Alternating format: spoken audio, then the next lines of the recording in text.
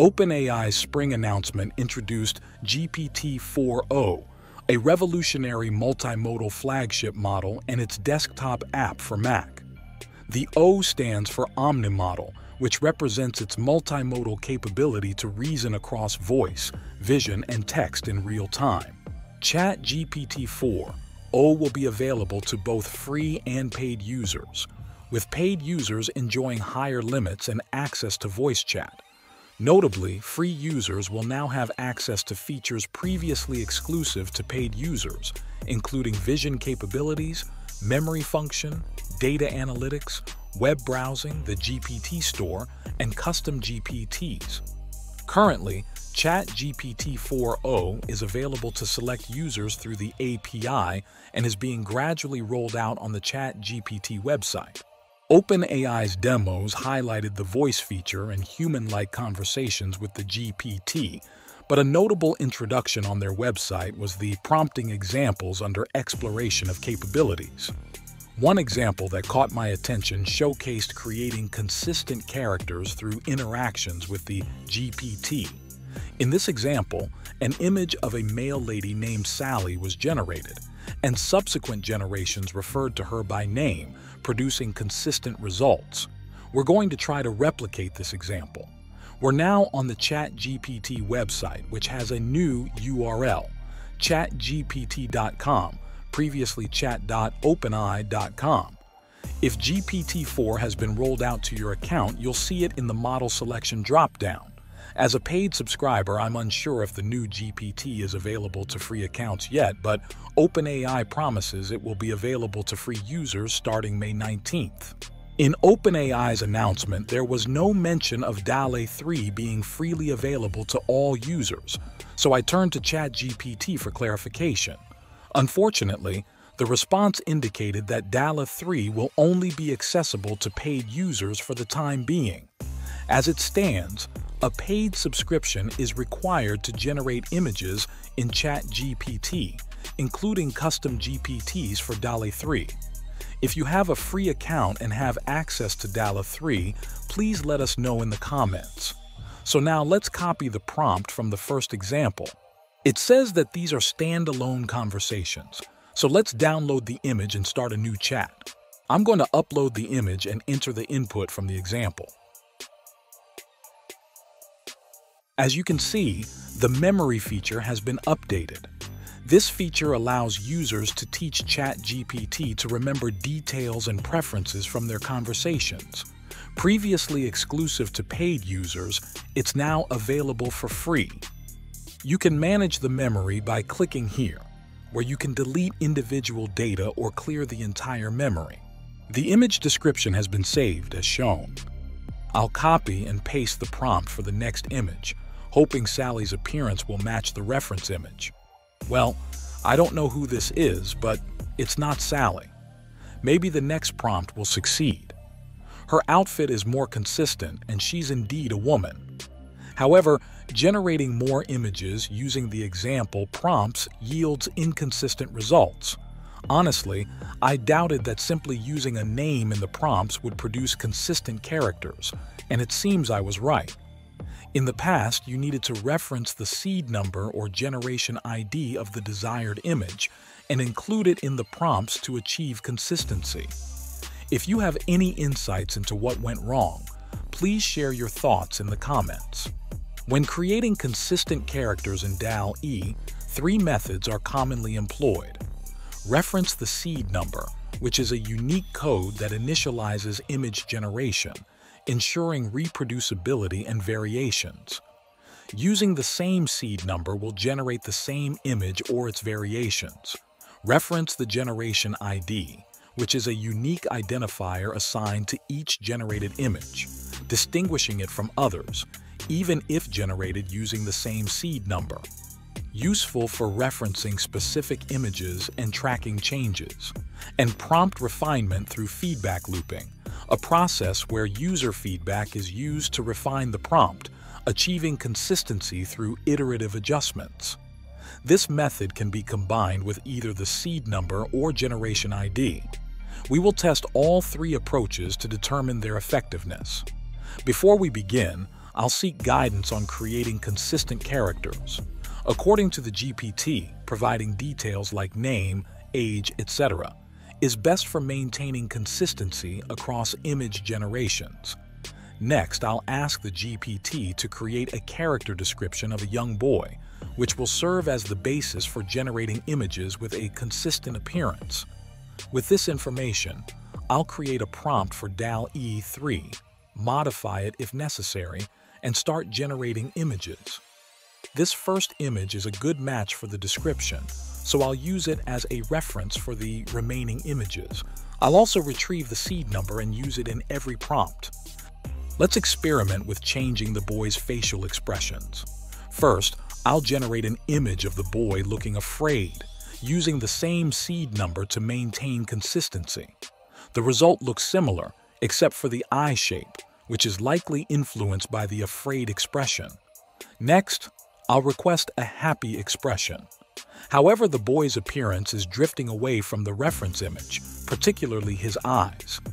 It seems like the generator is carrying over the eye shape from the previous image.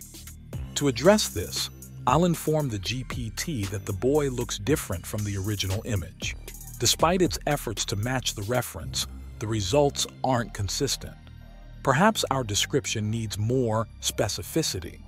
Let's ask it to describe the first image in detail, focusing on the boy's appearance.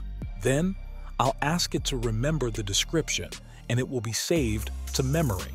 With this refined description, let's try generating a happy image of the boy again.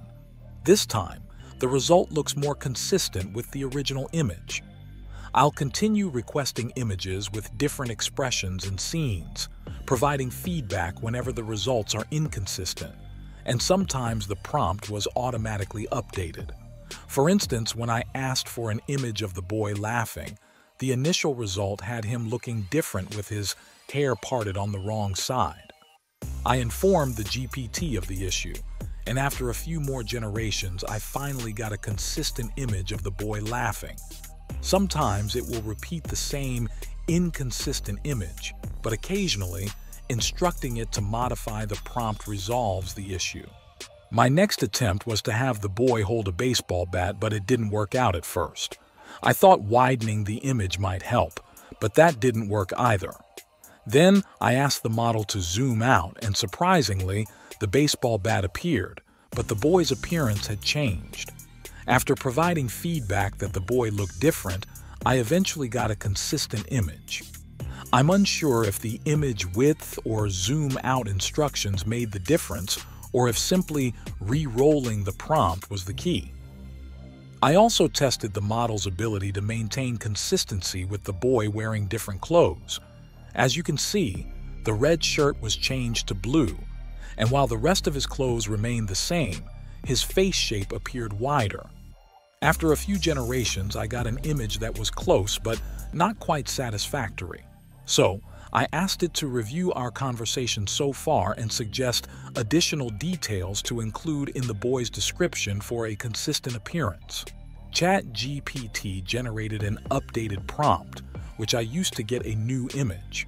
While the boy looked like our character, he appeared a bit older.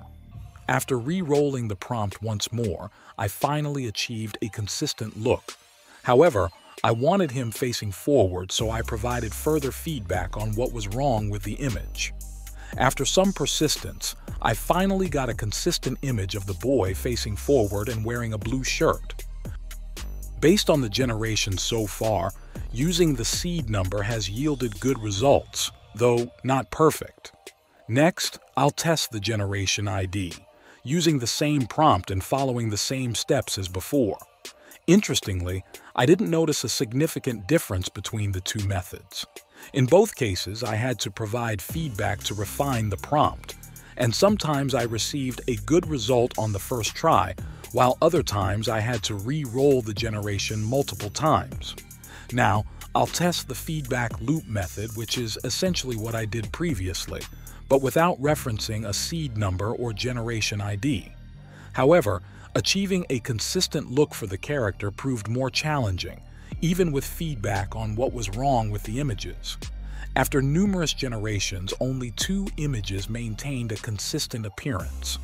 I believe the seed number and generation ID methods, combined with refining the prompt through feedback, are the most effective of the 3 methods.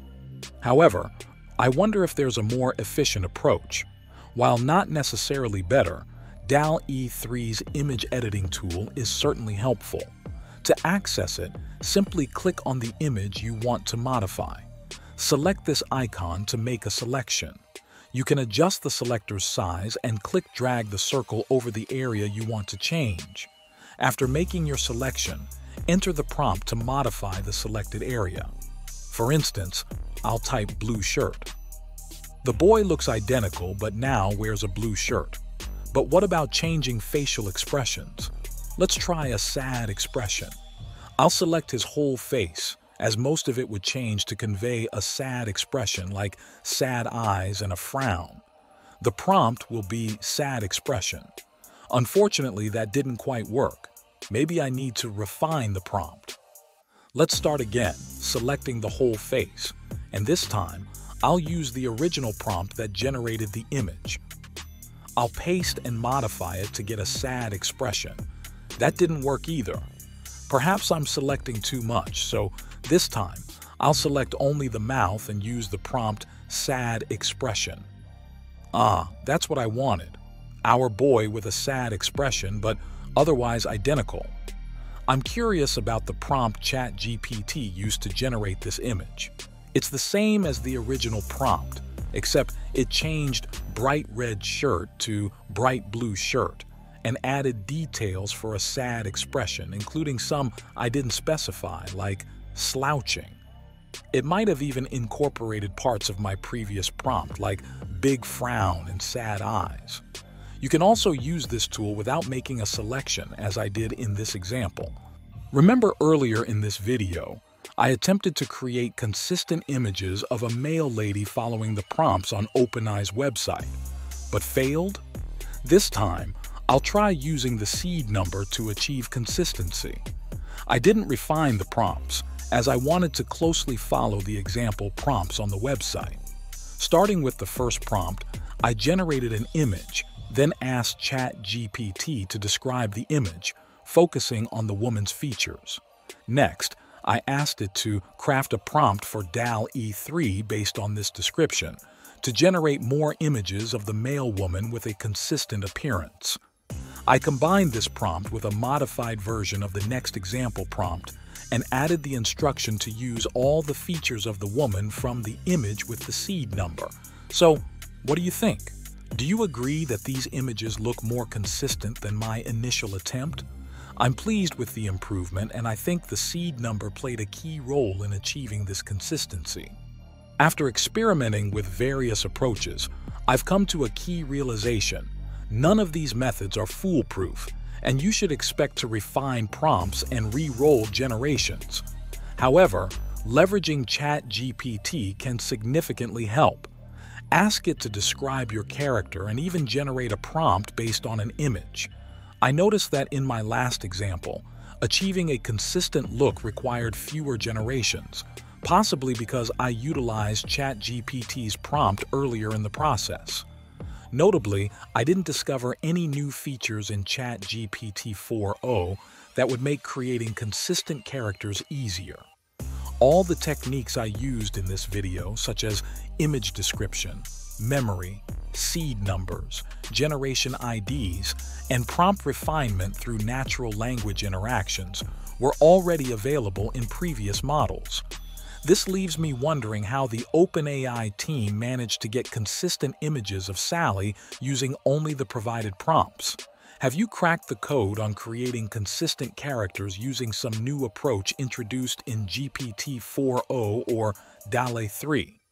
If so, we'd love to hear about your approach in the comments below. If you found this video useful, please hit the like button and subscribe to our channel. Thank you for watching.